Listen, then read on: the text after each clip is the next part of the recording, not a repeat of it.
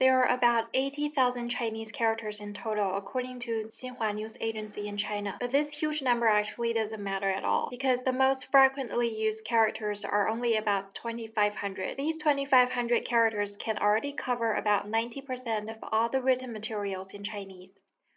A first-grade elementary school kid in China can recognize 1,000 characters, and they can already understand 70 to 80% of all the written material. Now, don't be discouraged here. You may think even a 6-year-old is better than you, but it's not like that. A 6-year-old in China has already been in an all-Chinese environment for 6 years, so you guys are not on the same starting line. But 1,000 characters can be a very good first step goal here, because only with this amount of characters stored in your mind can the world of all the interesting Chinese reading content opened up to you. According to the study of Dr. Stefan Krashen and proved experience of a lot of effective language learners, the large amount of interesting reading content are the most effective way to learn any language. The key here is comprehensible and interesting content. I myself can prove this because I use this method to learn English, although I didn't know this theory before. I just happen to be very interested in Western culture and therefore read a lot of interesting content in English. So why does it have to be 1,000 characters? Because knowing too little, you'll find any reading material being too hard, too incomprehensible. Therefore, you'll find it too difficult and lose your interest. So you cannot gulp this 1,000 characters in one bite. You need to break it down to smaller, chewable chunks so you can absorb them. That's why this e-learning course is being divided up into 10 courses. So you'll only learn 100 characters per course, and each course is further divided up into 10 sections. So there are only about 10 to 15 characters per section. Each section included characters and words formed by these characters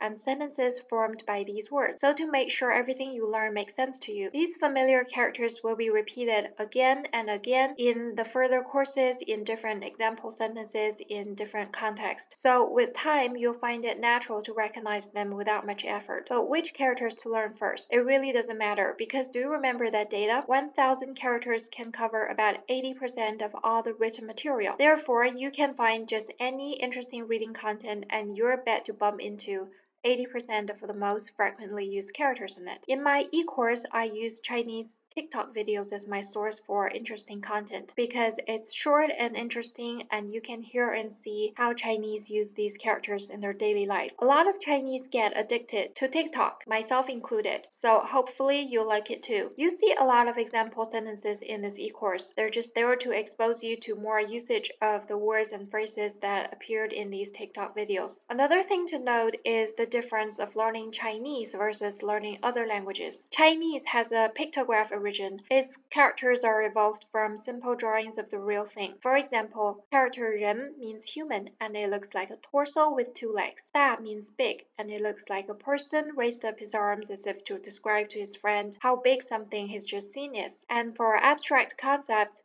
ancient Chinese either created more shapes to represent them or using existing characters as building blocks to form new characters. The characters that become building blocks sometimes change their shapes to better fit to their new role as components. For example, the character 人, when changed into components, its shape changed into this. These combo characters can have a left and right structure, or up and down structure, or inside and outside structure. These building block characters are given the name of radicals if you care to know their academic name. They are usually characters that have very few strokes, so they can be better fit to be a building block. In my e-course, I not only teach you the character in the TikTok videos, but also the building block characters in it, because that's how we Chinese understand and learn characters in the beginning. For example, the character 好 means good. It has a left and right structure. 女 means female on its left. 女 is also an ancient way to say daughter, and it has 子 on the right. One of the meaning of 子 is son. In ancient China, we consider a family that has both son and daughter a very fortunate family. So the character good, 好, has daughter on the left and son on the right. One more example is the character 你. It means you. It has a human component 人 on the left and another character on the right. is how the ancient Chinese say you. Just like in ancient English, people say you as thou, as in Romeo, where are thou? So you see, some ancient Chinese characters doesn't disappear as the language evolved. It just got combined into new characters. Now, can be further divided into an upper part. This part doesn't have a meaning, it just used purely as a component, and a lower part, 小, it means small. So you see, for a character ni, a Chinese native can actually see 3 characters in it. And those component characters sometimes have a meaning related to the main character. But when a lot of foreigners first learn characters, they learn it as a whole, and so they find the Chinese characters are way too complex, too hard, and therefore got discouraged when learning it. So in my e-course, I won't skip these components. In this way, your progress will be a little slow at the beginning, but you'll definitely catch up so much faster later on. And in this way, each new character you learn will make much more sense to you. When using this course, you shouldn't aim to use what you learn in a conversation immediately, but should aim to being able to simply recognize them when you read about them somewhere. That's actually how a kid learns language. They won't try to use the words they heard immediately. They just try to understand what it means in the context. And only after they were exposed to this word and expression many times and got very used to it, do they start to use it in a conversation. If you're trying to use it too early, you'll find it too unfamiliar and makes you think everything is harder than it really is. And it's better you focus your attention on example sentences. The first page is only used to introduce them individually in a general way, but a character can have multiple meanings. For example, 容 can mean appearance or contain, etc. So it's useless trying to remember the meaning of each one character mechanically. However, when you put 容 in the word 容貌, it makes the meaning more specific, and it only means appearance now. And in the word 容纳, it only means contain. So again, always understand the character and the word in context. The goal of me making this course is giving you a smooth head start in Mandarin, because whenever I learn a new language,